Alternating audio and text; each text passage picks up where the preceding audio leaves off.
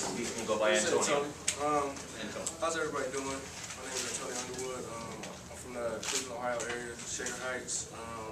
My jersey number is 73, and my majors are currently undecided. And the last month for me, like for football, you know, it's just been like tough, hard, running, lifting, and just basically just getting in shape for the fall.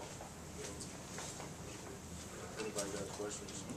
Yeah, Antonio, do you feel like this class has any personality to it yet? Is there something that sticks out?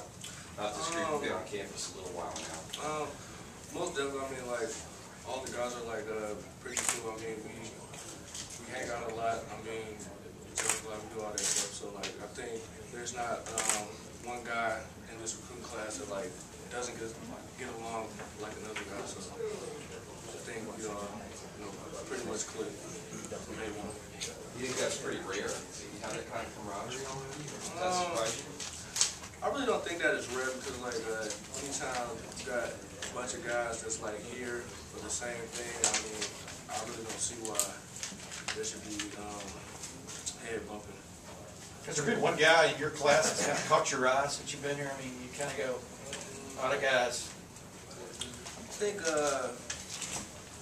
most of the guys from the spring ball, you know, like watching them in the spring ball, like Braxton, Lyons, pretty good players. Is there, y'all have a leader of your group? I mean, of your class? Is Braxton the leader? It's like pretty much like kind of hard for me to say right now. I mean, like, I really don't know, but probably right now, you know, like, I guess like from a media standpoint, it'll probably be Braxton. Yeah. Antonio, thank you, buddy. Thank you. Good job. Big Nick. How you guys doing? I see a lot of familiar faces in here. My shirt back there, but yeah, I'm Nick Vannett. I'm from Westville, Ohio. I attended Westville Central High School. I'll be wearing number 81 this year, and then I'll be majoring in business administration. In the first month since I've been here, you know, it was a big adjustment from high school. You know, just getting used to being around all the players. You know, it's kind of surreal because you made it here. But yeah, any questions? When Jeff was up there, he talked about going through a physical transformation. I think he said he put on 30 pounds since he's been at Ohio State. Do you kind of see that kind of transformation of your body coming at the tight end position, or what did they talk about? Yeah, I think since my time since I've been here, I think I've put on like 10, 11 pounds. You know, first one from home. So yeah, we're just lifting hard, working hard in the weight room, and putting like good in our body. So that's what we're doing. Nick, what's the transition been like being recruited by Coach Trussell and whatever to now? I mean, what's it been like for you, just from an adjustment standpoint, or mentally adjusting? In fact, now you're playing for Coach Fickle and stuff. I mean, what's that been like?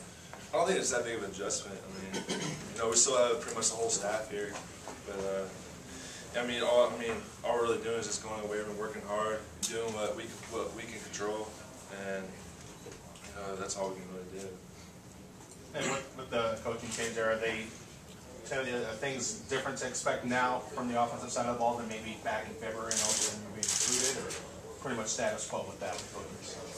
Wait, can you repeat that one more time? As far as with the offensive philosophy, with Tress out of the picture now, does that change at all? Is there any adjustments for you they told you about now compared to it was different than maybe when you were being recruited or when you signed in February? I think for the most part it's going to stay pretty much the same.